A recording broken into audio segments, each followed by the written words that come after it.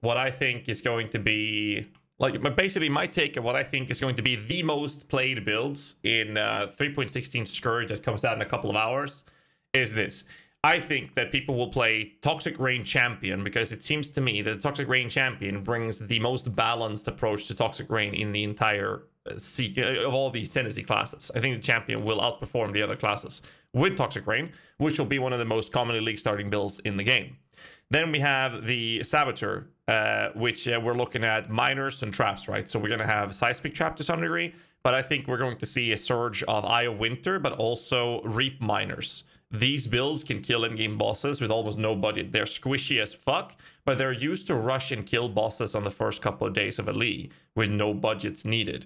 So that will be very, very played as well. We're going to see on the minion department, we're going to see a lot of people playing golems.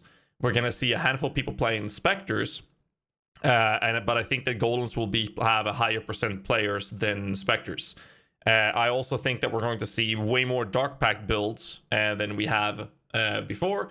And I think that we're still going to see a lot of Freezing Pulse, Ice Spear, Totem builds. Now, if you look at the builds that I just mentioned, I have an Eye of Winter Miner build guide on my Vault page. And this is the build that is designed by Path of Math. I made the written version for him.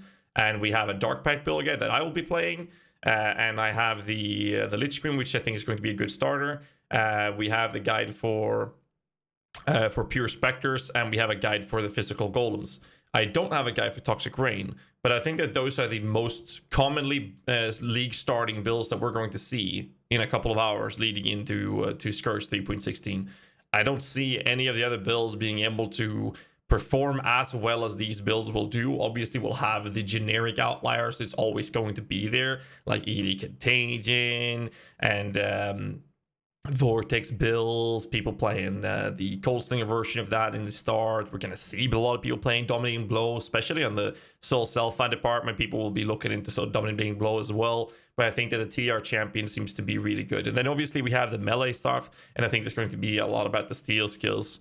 And then, of course, we're going to see people play the new abilities, but it's too early to tell if they're going to be good or not. But ED, Bane, Contagion, any combination of that will be a build that's going to be played a lot. But like I said, I think that the most played build is going to be Toxic Rain Champion, Physical Golem, starting with Carrion Golem, and with more currency, you'll go Stone Golem later, because Stone Golems outperforms Carrion Golems with a Harmony dual stacking, but Carrion outperforms them before that.